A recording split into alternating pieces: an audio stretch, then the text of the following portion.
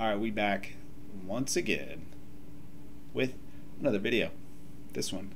We're going to dive deep into the world of GEX Theory, okay? The world of GEX Theory. We're going to think about what is happening in the options market, and that's all we're going to care about for the next 10 minutes or so, okay?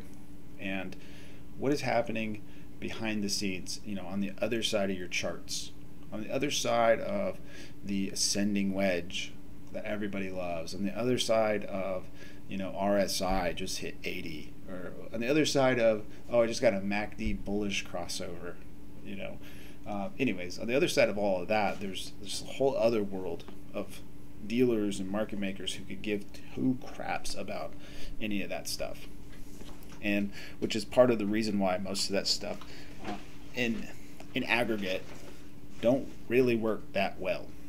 And here's what happens is once you kind of start to understand what is happening here on this screen, and once you really internalize it, you will be able to essentially predict where the price of the market is going to be with a relatively high degree of accuracy.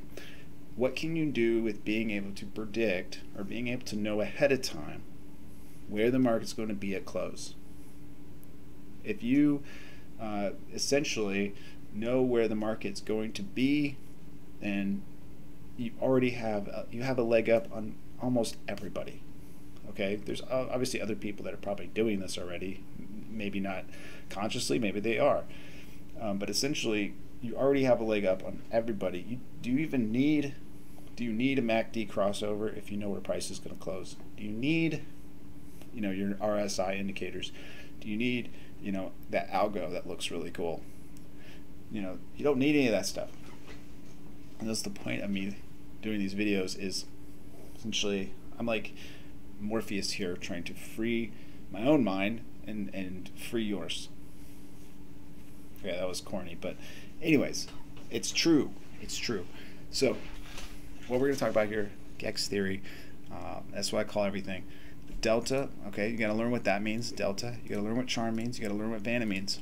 And we're going to kind of go through how each one of these, we're going to go step by step, how each one of these are affecting delta. What we care about is how is charm, how is Vanna affecting delta. So try to break it down. Delta, probability of price going in the money. So if you have a 99 strike, 100 strike above, 98 strike below, basically the delta is going to tell you what is the probability of this 99 of the price going in the money at 100 or going in the money at 98. Then you'll get a delta of saying it's like 0.99. If it's 0.99, it's 99% chance. If it's 0.92, a 92% chance, so on and so forth. That delta is what the market maker, the guy that on the other side of your trade, he's just a liquidity provider. He's not essentially betting against you, but in a way it is, because he gets the delta hedge. And what that means is he doesn't care if it goes in the money or not, because he's hedged against it.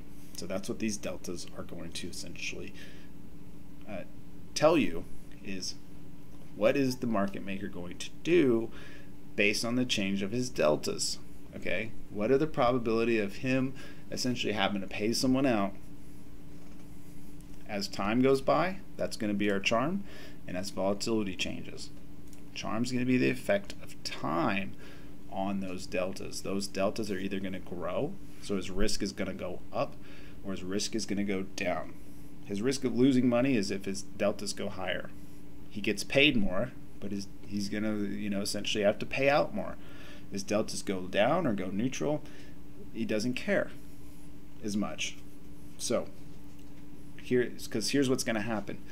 If the charm, the time on these deltas is going to be affected because we're getting closer to the expiration. So that time has a curve. That time is going to go up, right? As time gets closer to the expiration, essentially time is up because it's going up, and it's essentially, those options are about to expire worthless because there's just not enough time left anymore. So the delta, the probability of price going in the money for these market makers, goes down. Probability of in the money goes down. What happens there? If the probability of in the money goes down, the expected range is starting to shrink. If the expected ranges, say the 1 and 2 standard deviation, those start to shrink, those out of the money options are going further out of the money. If they start falling into the 3rd standard deviation or 2.5 standard deviation away from price, and time is running out and time is going exponential, so your theta, your time is starting to go exponential, then what's going to happen? What is the market maker going to do with all of his hedged shares on those puts that he sold you? For example, he sells you one put. It's 2 standard deviations out of the money. There's 1 hour left in the day. Here, this is a scenario I'm just thinking of. And he basically had to short 100 shares to sell you the one put. Does he need the 100 shares anymore if his delta essentially just went to 0 on those puts? Or if say it cut in half, so now he only needs 50 shares to hedge against you, to be delta neutral against you. So if he has to buy, so if he shorted the shares, he's got to buy them back. So as time is going on, he's buying shares, buying shares, buying shares. So he's buying shares as your put essentially goes to 0. All right. So say for example, now you're sick of it. You've lost 50% of your premium. This thing is obviously not going in the money. All right. You just close the put. Okay. Does dealer need hedging protection anymore? Does he need to help hold on to his short futures or short SPY any longer? No. So what does he do? He goes ahead and just buys all his shares back. He doesn't need. Why would he want to stay short? Because now he's got mega delta risk by holding short shares, and he's not hedging the other side. So he's going to buy those shares back. The expected ranges shrink, probability of in the money goes down. Market maker starts to unwind his own hedges against you, and then you go ahead and close your put, and he just goes ahead and just market order all his shares that he was hedged. Doesn't even matter. So this happens on a broad scale. So this is what we are looking at here on CHARM, Vanna volatility. Okay, so is IV, implied volatility, is that in the calculation? Is it in the mathematics of how an options premium is calculated? Yes, it is. All right, so there's a little bit of the function here of the options premium. The options premium, essentially, if IV is high, what happens to the options premium is going to get a little bit of juice, right? You heard that. These are juiced up.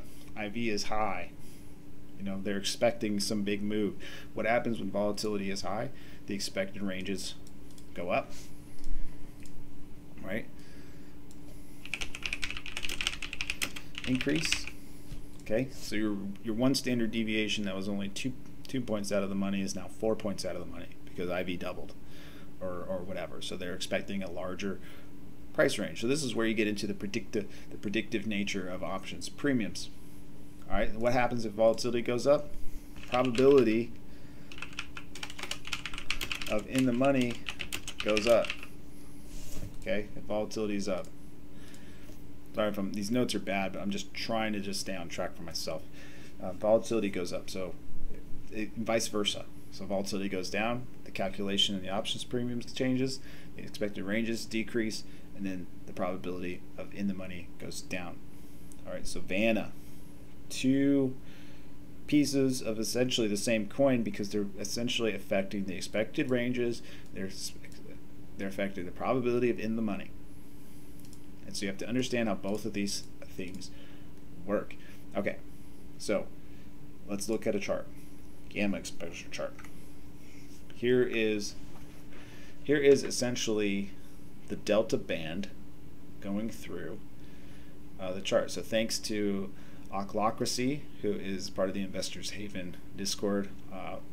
If you guys have not joined into that Discord and bugged him and asked him questions about this chart, you should, because he's the one who built it and he knows way more about it than I do, but I'm going to do my best. Okay, so this is going to be the delta band. So this is the deltas at each strike. These are essentially where you can look at this and go, okay, market maker effectively, has low deltas here, okay, and he has low deltas here. That's where because the probability of in the money is really low here. Probability of in the money really low. Probability of in the money pretty high, right here. Okay, price closed at 38.63. So this curve is pretty nice. So your deltas are really low here. Delta's really low here. Delta's the highest here, obviously, because you're in the money. So that makes sense. Delta's pretty high here because there's a good chance it could reverse, so on and so forth. So you got to keep an eye on that delta curve. Then you got the implied volatility behind it. All right. So we're looking at all this going, all right. The idea of the market maker is to try and get price into this area where it's delta neutral. So you always have this competing flow against you as a trader. And this is what's important to know, is that the market maker, every trade you put in, he's just hedging for it, delta hedging for it. You buy a put, he shorts 100 shares. You buy a call, he buys 100 shares, so on and so forth. He's never at risk because he's always delta hedged. What is he going to pay out? Okay, so what? You make your money, he just gives you the shares, but he made money on the upside anyway, so he keeps it anyway, so it doesn't even matter. Or you sell your call, big deal. He just sells his shares and he goes back delta neutral again. So it doesn't even matter to the market maker in most cases. Here's where the imbalance happens. The imbalance happens when the market maker essentially has gamma exposure. This is where you ever heard the term gamma squeeze. This happens all the time. So you heard of the GameStop gamma squeeze. That type of move happens on different scales every single day, and it happens in SPX every single day. Someone is always getting gamma squeezed, in my opinion. And a lot of times it's just it's just the puts getting destroyed every single day. And the reason this is why you always have to come in. And I fight this because I'm a perma bear. You always have to come into the market assuming the market is going to kill the bears, because the VIX is going down. The VIX keeps going down. And if you're in my Discord, I'm always talking about there's too much VIX. Too much VIX. The VIX is a piece of crap. It always goes down because everybody always shorts it. Because there's too much VIX. The market makers, the dealers, they have too much of it. It's always going down. Every time it goes up, they short it. Every time it goes up, they short it. Every time it goes up, they short it. They sell it. They liquidate it. They get rid of it. They don't want to hold on to VIX. VIX is useless. So money always leaves the VIX. There's always a natural outflow of the VIX. The dealers always have too much. People are always too scared. People are always trying to hedge. The whole entire world is trying to hedge their $500 trillion in long assets here. So the VIX is a piece of crap. Never buy it. Even if it goes up and you get paid out once, it's garbage. Okay, anyways, that's the idea you have to come into with the market. So people that are creating gamma exposure to the downside are always at risk of being gamma squeezed, because the VIX, that Vanna that we're talking about, is always having an effect on the market. It's always having an effect on the dealer's delta. They don't need to hold on to shorts because the volatility is always coming down. It's always working against you. What's the other thing that's always working against you? Time. Time is always working against you. This is why the market loves to sell you puts. Puts. It's all about the puts. They want to sell you puts. Why? Because the volatility is always coming down and time is always clicking on, right? It's always just trudging on. You're always running to the next expiration, to the next expiration, to the next expiration, thinking the market's going to crash. But it never crashes because why? VIX is always going down, VIX is always getting sold, and time is always marching on. So this is why the dealers are just sitting here selling you insurance every single day against something that hardly ever happens, and that you already have. You're always essentially at a severe disadvantage to buy puts. It almost makes zero sense to buy puts as a trade, because the odds are so severely stacked against you. Now, it works sometimes, and those are my favorite times, is when the bear markets come. But that's 20% of the time, 80% of the time, it's, the puts are going worthless. Maybe not this year. It's a little bit higher probability of, hitting a put, hitting a put trade. But anyways, and nobody loves puts more than me buying them long. But here, that's essentially what it is it's such a worthless, useless thing to do because you already have these natural flows working against you because you have volatility killing the deltas, you got time killing the deltas, and you got the market maker basically unhedging his position against your position. He's hedged, not at risk. You got volatility working against you, you get time working against you. And so your put is always going to zero, essentially. It's always trying to go to zero. Think about that for a second. You're buying an investment that wants to go to zero. You're going long VIX. VIX wants to go to zero. People buy it because they're, they all own long assets. Everybody owns real estate. Everybody owns, a business. Everybody owns stock. People want to own stocks, so they're always buying puts to protect against their long positions. So if they don't want their long positions anymore, they're not scared anymore, or as time is marching on. So like what's happening here, time is marching on. We're approaching expirations. That's why the options expiration is such a big deal.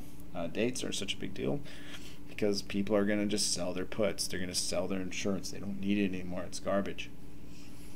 And I'm an insurance agent. Anyways, this video is getting a little long, but I don't think I want to waste it, so I'm going to go ahead and stop it here. And if this video has any, interactions, if there's like likes and comments and subs from this video, I'll do another set of this. Hopefully this stuff makes sense, and if it doesn't, let me know in the comments. I'm sure you will, because I'm sure there's somehow some market makers going to watch this and be like, you have no idea what you're talking about, man. Anyways, we'll talk to you next time, hopefully.